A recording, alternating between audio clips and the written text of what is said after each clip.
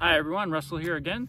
So today in this video, it's going to be a little different than usual. So I just wrapped up hours and hours here in the desert in Arizona, beating my Talon to a level I didn't even think was possible. But in the video, we're gonna back up a little bit. I'm gonna throw in some footage from the day that I spent with shock therapy. We're gonna put some time-lapse videos in there of the installation, and then an interview with Steve of shock therapy. So I will say, I just wrapped up doing a video on some nasty whoops. I did review the GoPro footage, but I'm still going to include it in the video. But that video does not do justice for these whoops. We're talking 2 and 3 foot high whoops that I was cruising up to 40-45 miles an hour through.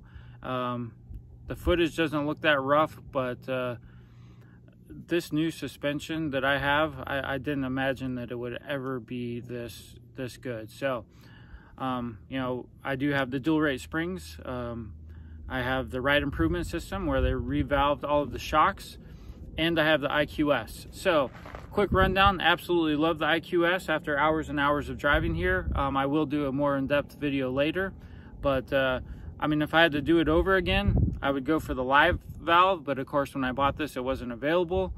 So, but the factory live valve against my setup, not even close. So if you do opt for the live valve, which I recommend, you have to do the dual rate springs, and you have to do the revalving.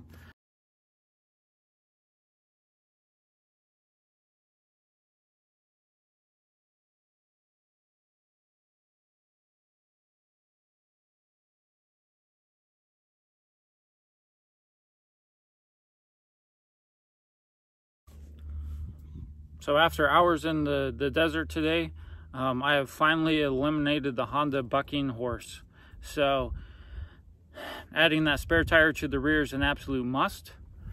And then having your suspension retuned. So this iQS, absolutely amazing. But most importantly, the ride improvement system with the revalving is absolutely crucial. So keep in mind, if you already had the dual rate springs before you added this spare tire, you might run into the same issue I did, where the upper tender springs, or the upper spring, or also referred as the tender spring, will have to be replaced on the top part of the shock. So because that spare tire really changed the dynamics of this vehicle. So I even had to adjust it to where I placed it on the trailer. So it really changes a lot of things up. So I am running at about 15 inches of ride clearance on the front and rear, fully loaded and with me in the vehicle. So there's some phenomenal ground clearance. The other thing that I also opted for is the limiter straps, okay?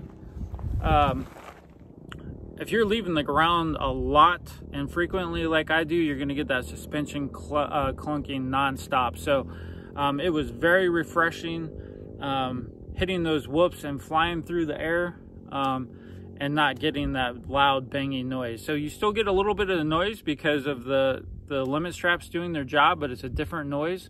And I think it's really going to save the life of your shocks if you want to do some very, very aggressive driving.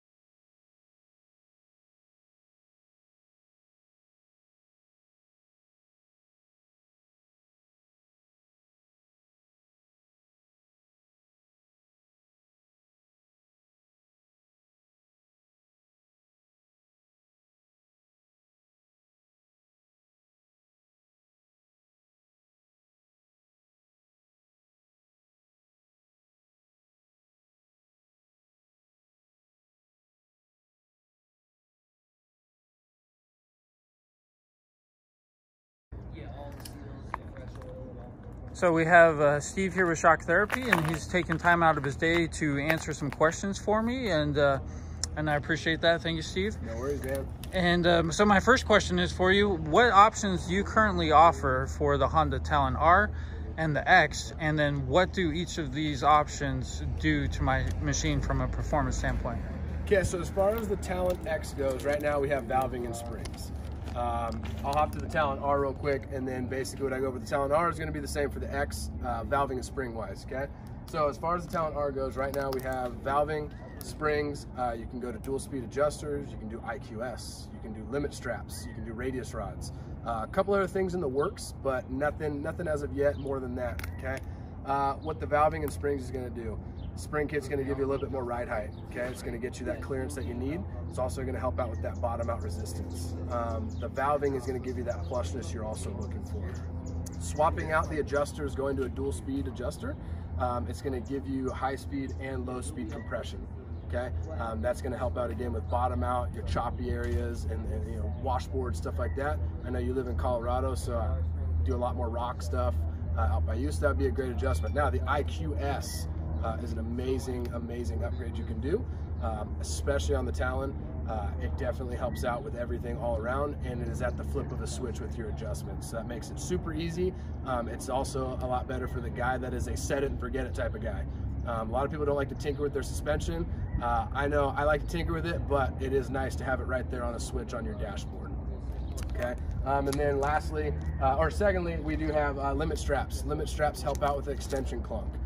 It basically limits the travel by a ½ inch, not really doing anything more than that, but it helps with that extension clunk, which is the seal head, the valving hitting into that seal head, okay? And that can sound really gnarly or not as gnarly as others. And then radius rods, doing the radius rod upgrade is a great upgrade as opposed to the factory ones. It's a lot more durable and gives you a lot beefier of a look, but also makes it, like I said, a lot more durable.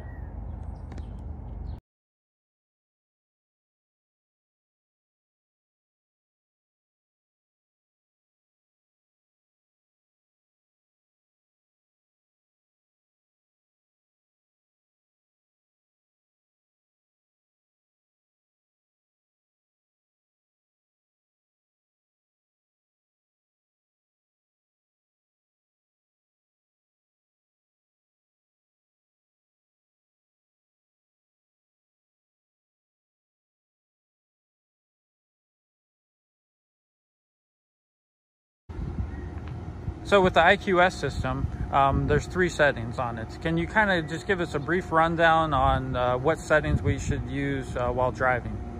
Okay, so you get your 3 settings. It's going to be soft, medium, hard, or comfort, medium, firm. Most of the time I'd keep it in comfort. Stay soft, give that plush ride. When you want to change it again is going to be depending on the rider. I've had people that don't ever take it out of comfort, or they do move it, but leave it in comfort most of the time. Start getting a little more aggressive, going through the whoops, going into corners, anything like that. Put it into medium, and then what's cool is you keep it in soft, going through, come up on a big G out, hit it into firm. You'll never feel it. It just goes right through it as if it isn't there. So it's very cool to have that switch because you can change it super quick. It is at the flip of a switch. So depending on what type of riding style you're doing is going to depend on where you want to be at, but leaving it in comfort is going to be awesome. Cornering, anything more aggressive, going to medium, and then something gnarly like a G out or jump in on the landing, you're probably going to want it in firm.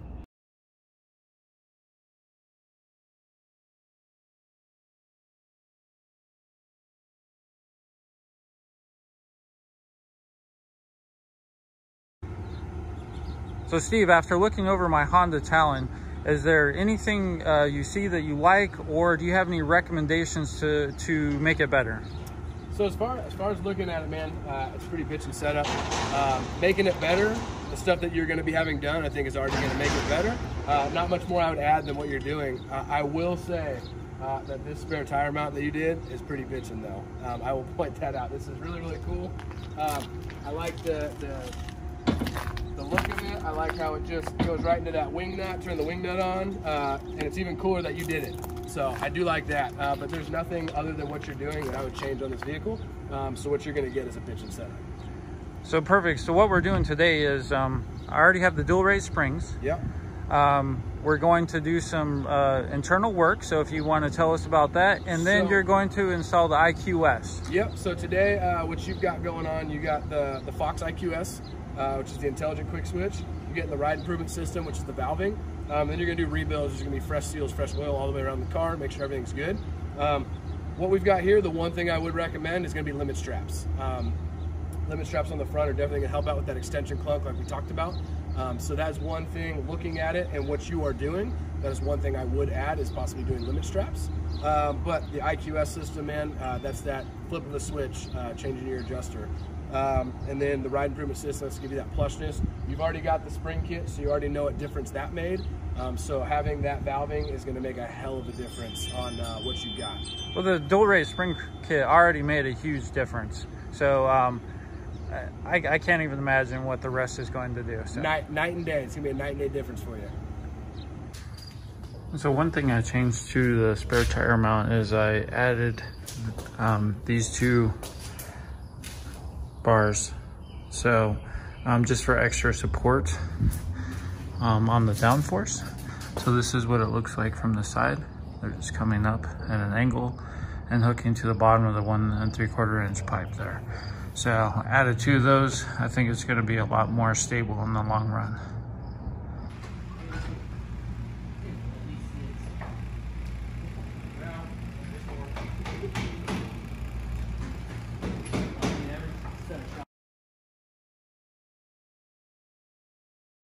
All right, we're live in action. So we have Steve here, and he's going to answer a few questions for us. So if you're interested in the Fox iQS system, he's going to do a brief overview with us. So he's going to show us what's in the box, briefly what it does, and what it takes to install it. Okay. What's going on, guys? So for the Fox iQS, man, it's a pretty cool kit. Pretty simple installation too. Takes a couple hours depending on the vehicle. Okay.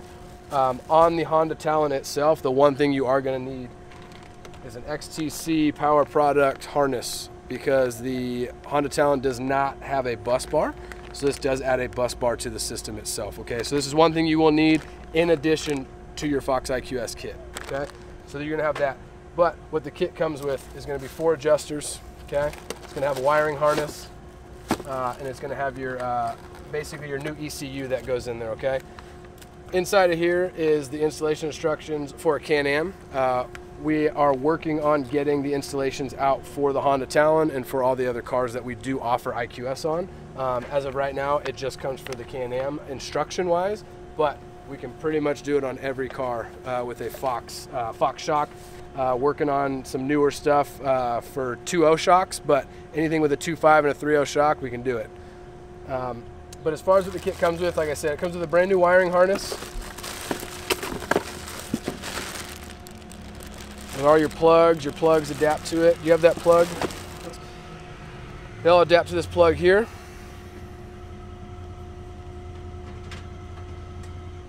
And that is where the magic is at, right in here. It's black smoke. Hamsters and wheels and everything inside here. So there's going to be a switch inside, which we already have. Correct. Wiring going to all 4 corners, yep, and hooking into this. So what exactly is this going to do for us? This is going to be your basically 3-position switch, but at the switch of a button. Okay. If you go inside the car, Chase, if you go around there. So basically what you're doing as you're going out and riding, we have our switch right here. You're going to be in soft, which is basically your comfort mode. Okay, it's going to be the softest setting. Switch it into medium, gets a little stiffer. Firm, obviously the stiffest selection. But you're basically turning in your 3-position adjuster. You're leaving it at that 3-position adjustment, but you're able to adjust it at your basically the touch of a button. We're working on other places too, maybe a steering wheel clicker, stuff like that. Very early in the works, but we are working on other things to make it better and to where you can have it in a more convenient spot. So can you give me kind of a quick rundown on what you've done? You know, earlier today we talked about the limit strap, and after going over that, I thought this is something we definitely have to have.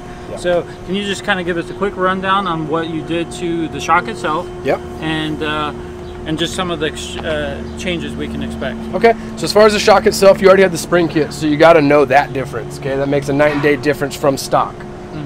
Now what we did is we gave you another night and day because we added the valving. Okay, the valving is going to definitely plushen up your ride. You already know what the spring kit does. It adds just more to that. Okay, we also did rebuilds, fresh seals, fresh oil. Your car, you said, had about 4,000 miles on it, just about 4,000. The shocks look great. The shocks look great for 4,000 miles. We did throw fresh seals, fresh oil in there. So it's going to be a brand new machine already. You were a little low on nitrogen. Okay. But 200 pounds of nitrogen, all four corners. That's per factory Fox, what we run in there. So you were a little low there, so you should notice a tremendous difference with the valving and the fresh oil and everything that goes inside of that. Perfect. And then as far as the limit strap goes, the limit strap, you were talking about this morning how you heard noise in the front end. It's a clunk. It's called extension clunk. Having a limit strap kit basically takes away that extension clunk because we're limiting the travel at extension by like 1/4 to 1/2 inch. So you're not limiting anything that your shock can do. You're just choking it up a little bit so you don't hear that slam of that seal head going into the actual cap. And that was frequently happening, especially on rock crawling, where you'd be going along and all of a sudden your tire was off of a rock and just dangling in the air. It would just be like, bam, you would kind of hear that noise. And yeah. So I think this will really help. It's going to help out a lot. You're going to notice, like I said, it's going to be a night and day difference from what you got. You're going to basically have to relearn this vehicle. It's going to treat you completely different, but it's going to make you a better rider, and you're going to love it, man. And so as far as the internals, so you went through, we did the ride improvement system. Yep. So you did some revalving. Can you briefly kind of describe to us what you did on the inside of the shocks? So as far as the valving goes, that is the secret sauce, so we can't go too far into that. But with the valving itself, you're going to notice a hell of a difference in the shocks, in the plushness side. It's going to help out with your bump stage 2 and bottom out resistance. Perfect. Yeah. I really appreciate you taking the time to hang out with me and explain everything in detail, and to everybody else. I mean, you're the professional. You know everything about this. So I appreciate you helping me get the information out to everybody else with the Honda Talon, and we'll turn this Honda Talon into more of a competitor from a suspension standpoint. So, I mean, thank you very much, Steve. I really awesome, man. It. Yeah, of course, and thank you so much for your service. Yeah, thank you. Appreciate it. Yep. And Chase has been awesome, even though he gets bad reps all the time. Hashtag no Chase. Chase has really helped me out today. He's been cool. He's been patient. I've been hounding him, and thanks a lot, Chase. I really appreciate it, man. You're the best. All day. Get this guy out of here. Also, I just wanted to take a moment to talk about shock therapy. I wanted to go down and gather some information and provide it to everybody on my channel, and they were completely willing to do whatever to help with that. Chase bent over backwards to help me out. Steve, a bunch of people in the office and in the back of the shop, they were just great. Some other things I noticed is, I mean, they're the #1 suspension tuner in the world, hands down. Extremely friendly, customer service oriented, extremely knowledgeable, but most importantly, they stand behind their product. So if you're, let's say a minute percentage of their customers that actually have an issue with their product, they stand behind it. And I've had 4 or 5 months of frustration after spending $6,000 where there's zero customer service or really zero care. So that makes me appreciate shock therapy, their products, and the way that they run their business even more. So I highly recommend shock therapy. Nothing but good experiences with them. True professionals, very reputable company. And if you want to take your machine to the next level, shock therapy is going to be the place to go. So as you're watching this, I just want you to be aware that all of the items I'm talking about, I paid full price for. There's zero financial influence on my review. From day one, I've always said that I'm going to make a completely honest channel. I'm not going to sell out to anybody. I'm not going to give reviews to get free products or anything along those lines. This is just a small-time nobody giving you my honest opinion. So earlier in the video, you heard from the professionals. Steve is one of the top people in the world when it comes to this stuff. So I really respect their opinion. And so now I just want to give you my opinion. So I know some of the content was kind of repeated throughout the video, and that's my fault, sorry. I just want to make sure nothing was left out. So I just want to go over a few things because, you know, everybody has a different budget, riding style, wants, needs, desires. So I just want to go over each thing and give you my opinion to help you make the best decision. Okay. Do I love everything I did? Absolutely. But you might not need or want to spend that much money. So I'll just go over everything in detail. So the first thing, if you want to eliminate bucking or nose diving during jumping, you have to put that spare tire on the rear. So like any adjustment you make, there's always pros and cons.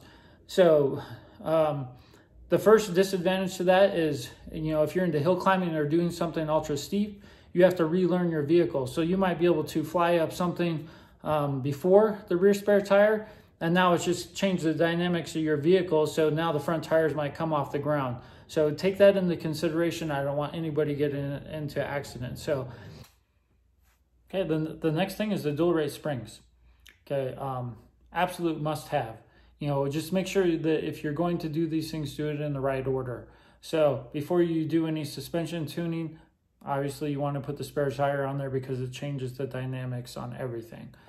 So the dual rate springs, I've had that, I don't know, 6 or 8 months. I don't remember exactly when I put them on.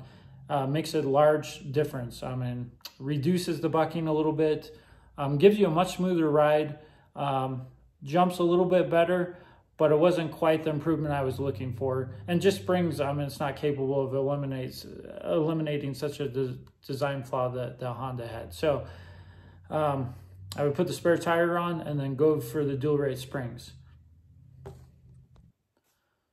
Next thing, the ride improvement system.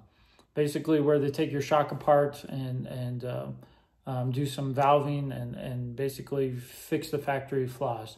Okay, that's going to make the biggest difference. Okay, so if you do the dual rate springs and the valving, you're going to have a near perfect suspension. So if you want to save a little bit of money, do those two things, and you're going to be just about at the level that I am. Okay. So with those two things in the rear spare tire, you're going to eliminate the rear bucking and you're going to eliminate the nose diving on jumping. So right there, you're going to have a near perfect vehicle with those two upgrades. Okay, so the iQS system, I absolutely love it. So if you're going to do any type of high speeds, different terrains frequently throughout the day, any type of racing, competition driving, you absolutely have to have the iQS system because it gives you the ability to adjust things on the fly so you don't have to alter or slow down your speed for different type of terrains in a competitive standpoint. So there, I absolutely love it. The disadvantage to the iQS is there's just one setting for all 4 shocks. So previously, if I was going to do some hill climbing, I would put my rear suspension on stiff, leave the front on soft, and that would give me more stability going up the hill. Or the opposite, going downhill, put the front, you know, down steep hills, I would put the front suspension on stiff. So, or even going around some nasty side hill stuff. If I was creeping along around the side, I'd put my lower side on stiff and leave my upper side on soft. So this kind of eliminates some of the adjustability for those scenarios. But so this is where you kind of have to do some evaluation. Hey, what is most important to you? For me, I love the system, but you know, you're looking at about around $2,100 for it. So throughout the last year, I've had a ton of requests for more driving footage. So I have purchased camera equipment, even a drone, to kind of get some higher quality driving footage. So, and the reason I'm doing that is because there's not a lot more upgrades I can do to the Honda Talon. So now I'm just going to drive it a lot. And now that I've had the suspension flaw worked out, I can do some more driving. So once I get the turbo issue resolved, you know, this is like 4 or 5 months going on, then I'll have an ideal machine. So something I'm doing later this month is I will be driving from Mexico along the Continental Divide to Canada. It's going to be approximately 2,700 miles. I'm traveling with my 14-year-old daughter. So we're going to make a lot of video footage, use the drone, and kind of produce a bunch of videos. So to my knowledge, I'll be the first one in a side-by-side to do that trip. If you're at all interested, tune in. If you enjoy the content, maybe please consider subscribing. And of course, if you have any questions, you know, I try to answer everything, just let me know. So thank you for watching. I believe this is my 63rd or 64th video, and hopefully we'll see you next time.